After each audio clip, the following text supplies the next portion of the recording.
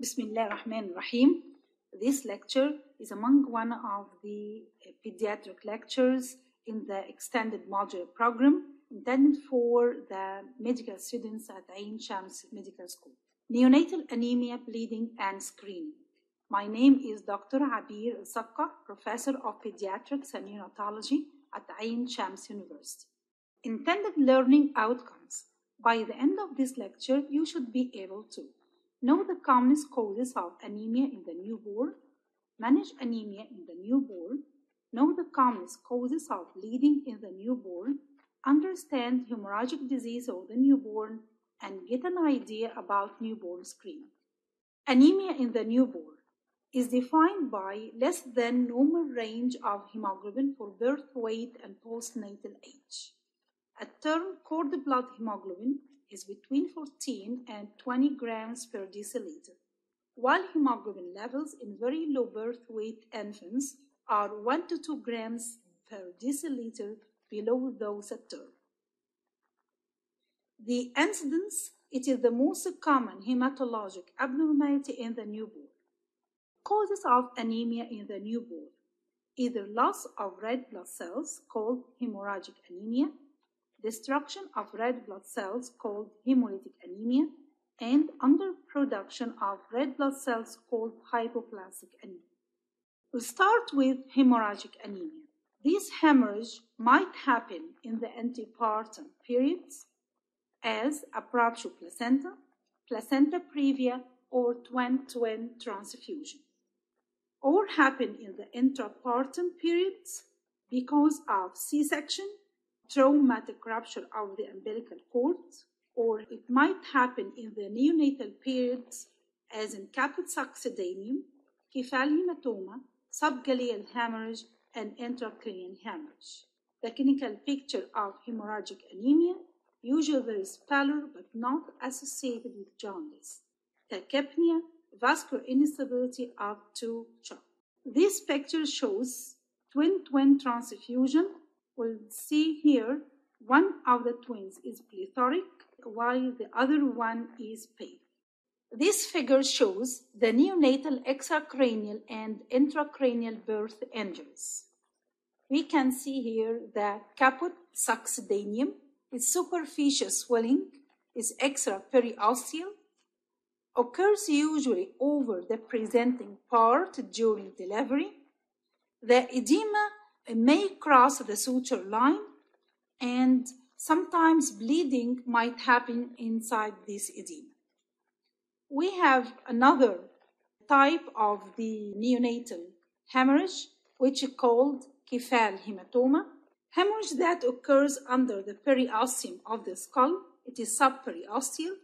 The area of swelling does not cross the suture line, usually firm swelling, unilateral in 85%, and resolves in 2 to 12 weeks. Another type of hemorrhage is called subgaleal hemorrhage. It's due to rupture of the emissary veins during vacuum-assisted delivery. This bleeding occurs above the periosteum and it crosses the suture line. Other types of bleedings, you can see the epidural hemorrhage, that's above the dura, and subdural hematoma, that's below the dura. This picture shows transcranial ultrasound of grade 4 intracranial hemorrhage in a newborn. The long arrow shows the bleeding. Number 2, hemolytic anemia. Its causes are RH and ABO incompatibility. In the RH incompatibility, the mother is RH negative, while the baby is RH positive. In ABO incompatibility, the mother grew O, while the baby A or B. G6PD deficiency, which is glucose 6-phosphate dehydrogenase deficiency. Hereditary spherocytosis, congenital TORCH infection. TORCH stands for toxoplasmosis. Other infections: rubella, cytomegalovirus, and herpes simplex infection. The clinical picture of hemolytic anemia in the newborn appears jaundice, with pallor, tachypnea, and might be hepatosplenomegaly. Number 3, hypoplastic anemia. Hypoplastic anemia might be aplastic anemia or one of the congenital causes called diamond black fan syndrome. In the hypoplastic anemia, there is depression of the bone marrow. The clinical picture, pallor without jaundice. Laboratory work for diagnosis of anemia in the newborn. We have to do the hemoglobin level, reticulocyte count, Coombs test, blood smear, blood type and RH, Klein-Hor-Bidke test, and other tests. This figure shows the differential diagnosis of anemia in the newborn. After diagnosing anemia in the newborn by hemoglobin level, we have to check the reticulocyte count. If the reticulocyte count is low, here in the right side of the slide, reticulocyte count low, which might be 0 up to 2%. So in this case, means that there is bone marrow depression. We have to obtain bone marrow aspiration. The causes might be diamond black fan syndrome and others. If the reticulocyte count is normal or elevated, like more than 5 to 10%, then we'll do the Coombs test. If the Coombs test is positive, so it is isoimmunization, like Rh-ABO incompatibility. If the Coombs test is negative, then we'll do blood smear. Blood smear might show specific red blood cell dysmorphology as elliptocytes, spherocytes, and other morphology of the red blood cells. For example, if we get the spherocytes, we have to further do osmotic fragility test. Then back to blood smear. If the blood smear shows normal red blood cell morphology, then we'll check the bilirubin level. And if the patient has jaundice, so this might be due to infections, congenital enzymatic defects, or others. Infections like TORCH infections, congenital enzymatic defects like G6PD deficiency or pyruvate kinase deficiency, others like galactosemia. Then the blood smear, if shows the normal red blood cell morphology, but the patient does not have jaundice, then we consider acute blood loss due to obstetric complications, external or internal hemorrhage. And if the blood smear shows hypochromic microcytic red blood cells, so in this case we have to think in chronic fetal-maternal bleeding, chronic twin-to-twin transfusion, alpha thalassemia trade all, or gamma thalassemia. So in this case, we have to obtain hemoglobin electrophoresis and KB stain. Management of anemia in the newborn, usually by blood transfusion, exchange transfusion, iron, and folate. The second topic in this lecture is about bleeding disorders in the neonate. It's either inherited bleeding disorders or acquired. The inherited bleeding disorders as hemophilia A and B, von Willebrand disease, isolated factor 2, 7, 10, 8, or 13 deficiencies. As example of these disorders is bleeding due to hemophilia A and B. Usually there is family history of hemophilia or bleeding disorder, but we have to know that about 1/3 of these cases, they don't have a family history of hemophilia or bleeding disorder. The baby might present by oozing or hematoma following venipuncture or vitamin K intramuscular administration, prolonged bleeding following circumcision. We diagnose hemophilia A and B by prolonged PTT, normal PT and platelets, and low factor VIII level in cases of hemophilia A. This is the neonatal period. While hemophilia B, we have to recheck the level after the neonatal period between 2 to 6 months.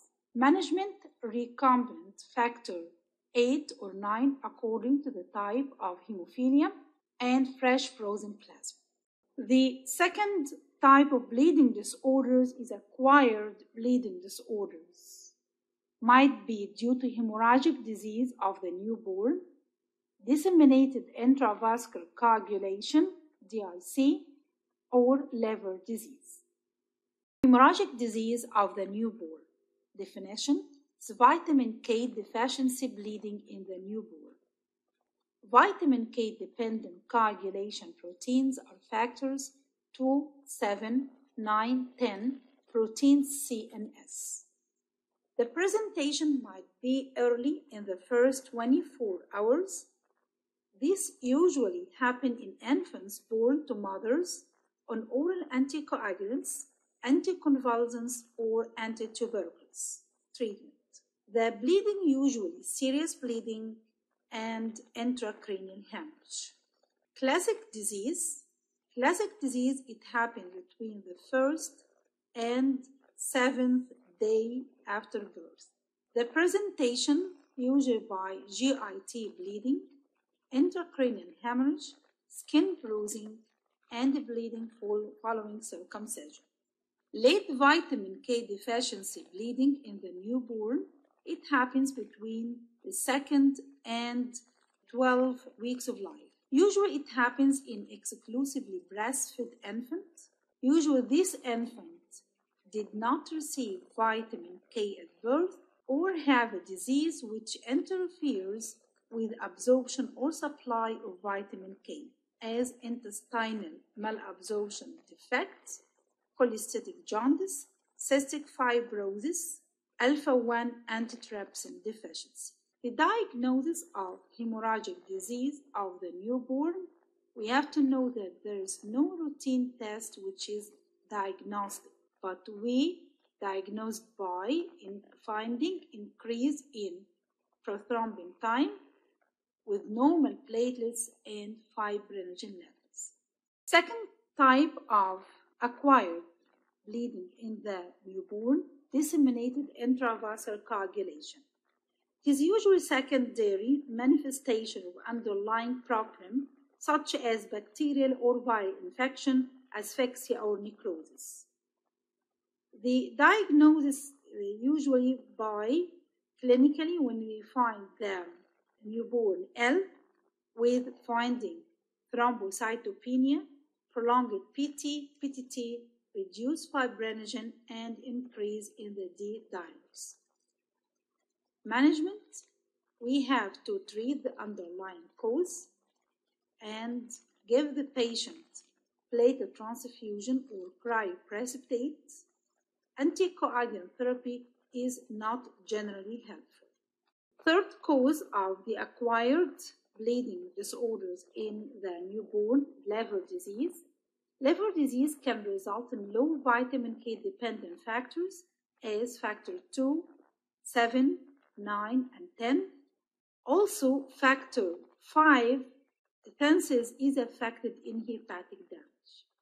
The diagnosis occurs when we find elevated liver enzymes, direct hyperbilirubinemia, and increased ammonia concentration. We have to get an idea about the newborn screening. Usually the aim of the newborn screening is to detect diseases before they become symptomatic. Early treatment may reduce mortality and morbidity in those patients.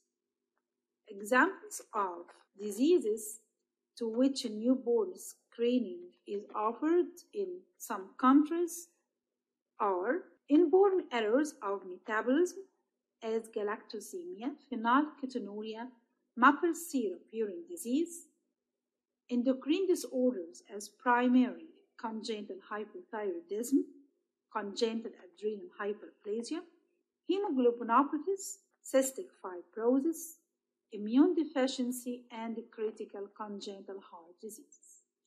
The choice of the condition to be tested depends on, so every country has to decide which conditions should be included in the newborn screening.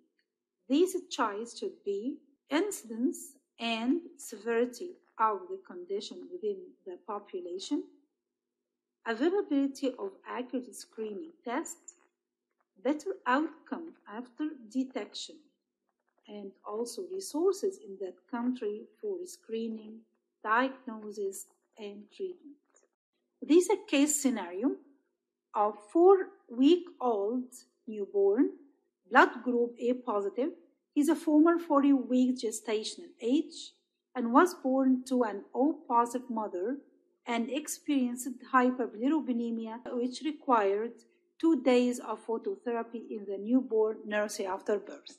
On examination, the infant has a grade 2/6 systolic ejection murmur and heart rate of 170 beats per minute. The most likely diagnosis is, you have to read all these choices, the 5 choices, think about them, and we'll discuss the answer in the face-to-face session.